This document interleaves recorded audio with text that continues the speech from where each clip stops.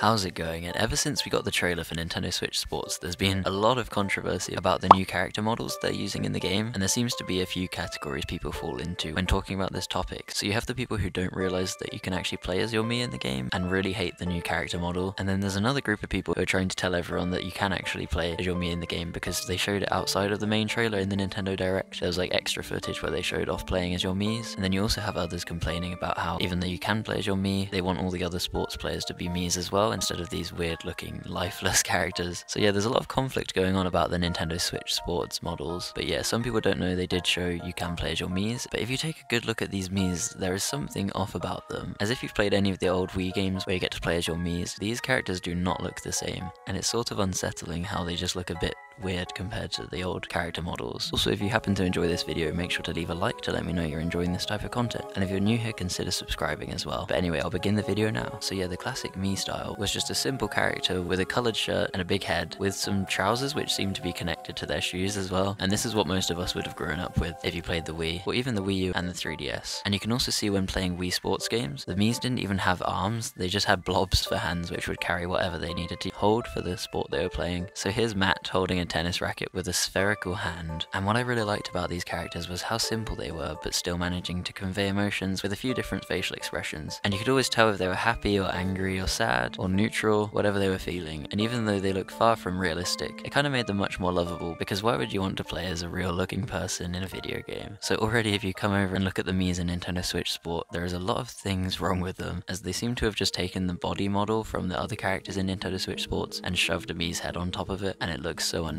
Like, first of all, they have very human shaped bodies. They're no longer like a funny proportion with a short body and a big head, and they actually have a weird standing animation with their knees and arms bent, and they're in a proper stance, and it just looks too lifelike. They just have a simple face on their head within a weird, more realistic body animation, and to me it just really doesn't feel right. Another thing you can see is these Miis now have fingers. They no longer have a blob and no arms. They have actual human hands while still having just pencil lines for their facial expressions, and none of it fits together. And even though the Miis looked so weird compared to humans in real life, it was a much nicer cute character style than having the Mii's heads on these weird body models. They're also not just wearing a simple coloured shirt with a pair of trousers, instead they have a proper outfit with really detailed clothing, like their jacket has a zip on it and patterns over it, as well as their shorts having different coloured parts, and then you can even see their legs, which I don't like. I don't know why, everything just feels off. And these guys have proper trainers instead of their spray-on shoes, and you can even see they're wearing socks. This is not how Miis are supposed to look like. What has Nintendo done to them? But I still prefer these character models to the actual Nintendo Switch Sports characters, because look at this guy with his fresh fade, and he just looks like he has no soul. He's just staring into the distance with a blank smile on his face. I feel like this is even more off-putting than just putting a Mii's head onto the body of these characters. So yeah, I definitely get where people are coming from who are upset about not being able to play against Miis, but even with the Miis in the game, I'm